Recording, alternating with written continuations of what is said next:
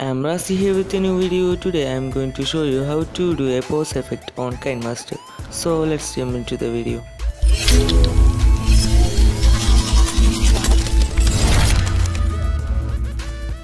If you want the latest version of Kinemaster without watermark, I have made a video about that.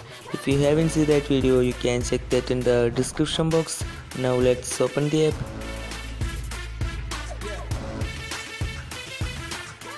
Basically, you want to import the video you want to do pause effect.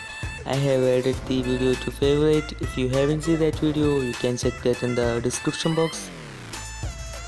After importing the video, you want to select the part you want to do pause effect.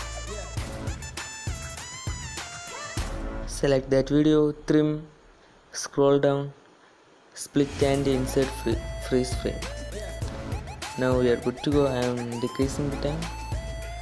Now let's see that.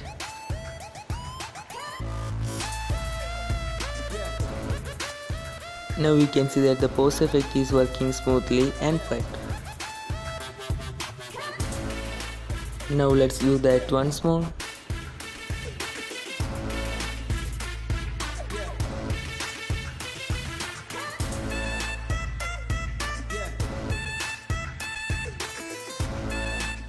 So that's it for today's video. We can see in another video.